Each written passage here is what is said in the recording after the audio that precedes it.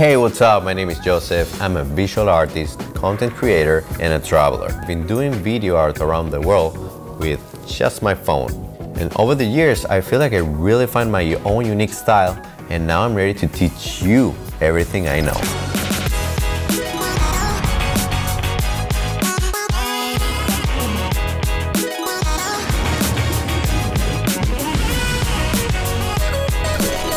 In this chapter, we're going to learn how to create this surreal scene of a galaxy girl touching the sun.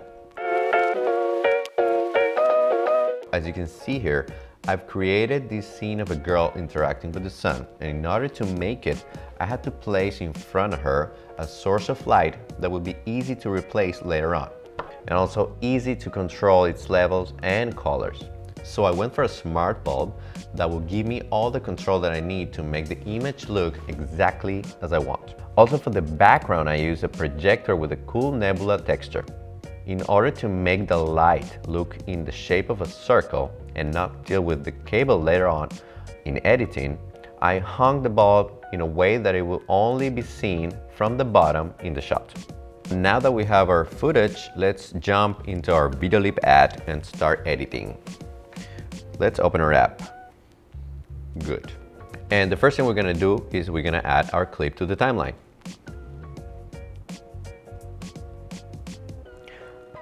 Boom, here we got it.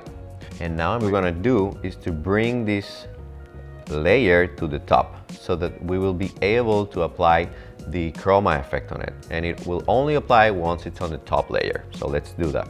There's two ways to do that. One way is we can tap on the clip and then tap the mixer. Boom.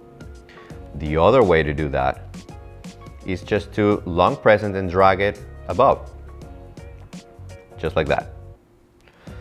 Now that we have it here, before we apply the chroma effect, let's add the galaxy clip. Now you'll be asking why? Well, I'm going to tell you. So that when we apply the chroma effect, we'll be able to see how does it affect the image, and we'll see what's the image behind, and we'll see how good it works. So now that I added it, now let's go tap on our clip and let's go to the chroma. So now we're gonna key out the black. I specifically looked for a girl that has black hair, and I asked her to put black clothing so it will be easier for me to remove this with the chroma feature. So now let's go and place it in the black. Good. Now we need to play a little bit with the sliders in order to make it look good.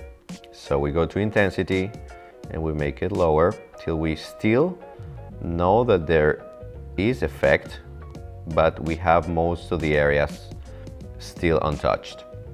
And now we can play with the shadows, and boom, now we can see the galaxy through her hair and through her clothing. Amazing. Now this is starting to look actually quite surreal. So now we're gonna add a sun.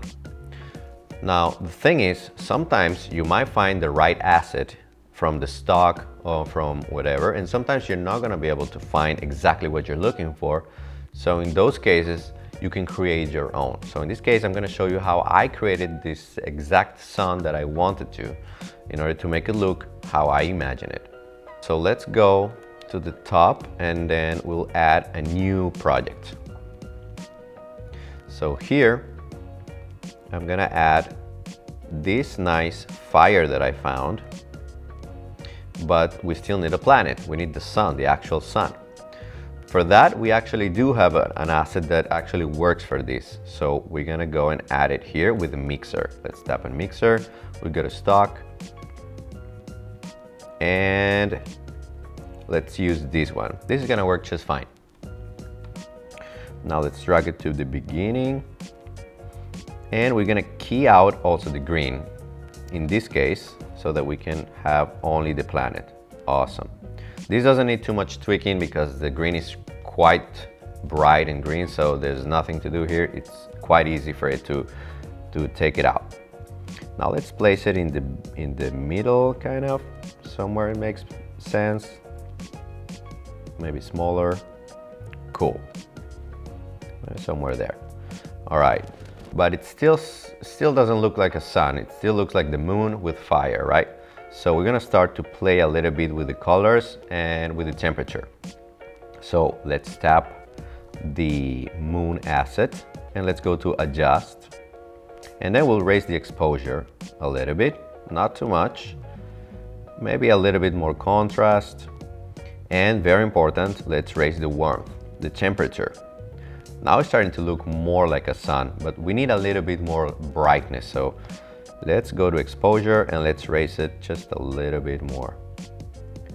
Now it's starting to look interesting, but there's still something that doesn't work because it looks kind of like an element that is on another element. So now I'm gonna duplicate the asset of the fire, but I'm gonna top it above the sun, or the moon in this case.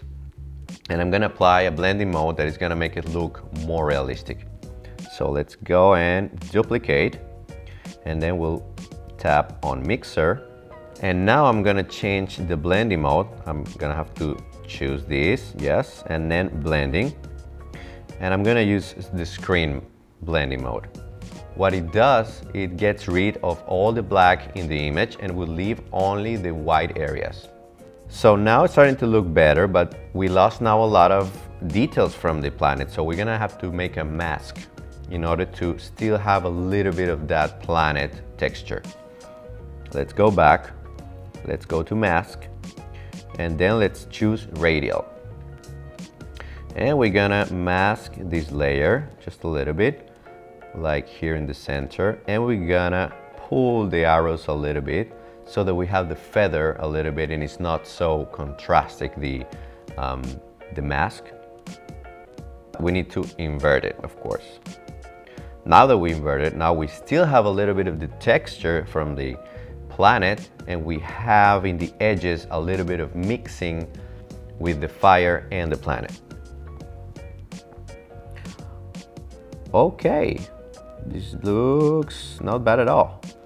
Okay, I'm gonna cut the clip so it will be exactly 10 seconds. And now I'm gonna export this. Now, in this case, it's not a very big video, so I'm just gonna export HD, and we usually do 25 frames per second. This is kind of the standard, depending on where you are, but this we're gonna leave it for another chapter. All right, now let's add what we just did. So let's go back here, and amazing. Now we need to get rid of the black first of all. So for that, we're gonna change the blending mode. So as we did in the other project, we apply this. Now we're gonna place it right where the black hole is, but this is still transparent, so there's a problem. We still need to have some kind of solid element that is gonna be covering the black area. So we're gonna, first of all, let's bring it to the beginning of the timeline. Great. And now we're gonna duplicate it. Amazing. And we're gonna create a small mask.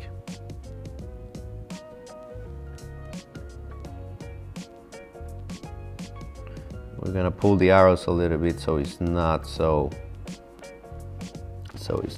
much contrast, and it's more kind of a feather going on. And now let's invert it.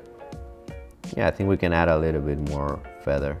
Okay, that makes more sense.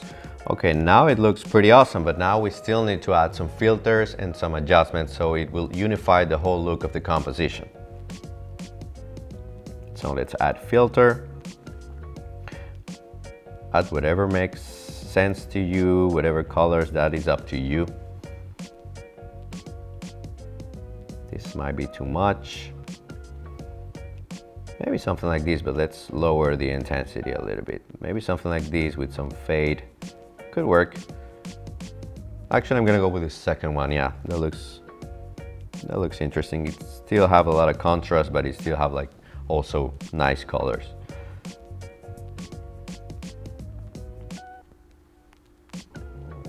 Now you see there are some areas here, for example in her nose, where the effect is not quite working very well. So we can still go again, choose our layer, duplicate it,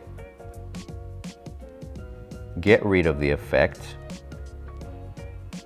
and we can do again another mask in that area, and then we can fix it.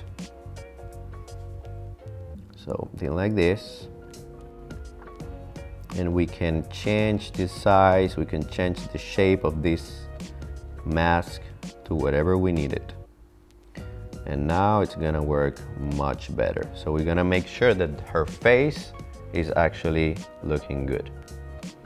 And boom, here you got it, a galaxy girl touching the sun. So I hope you enjoyed this video. If you don't have Videoleap yet, go to the App Store and download it right now. And make sure to subscribe to our channel and turn on the notifications. And if you want to see more videos, click here. And remember, you won't believe what you can do on an iPhone.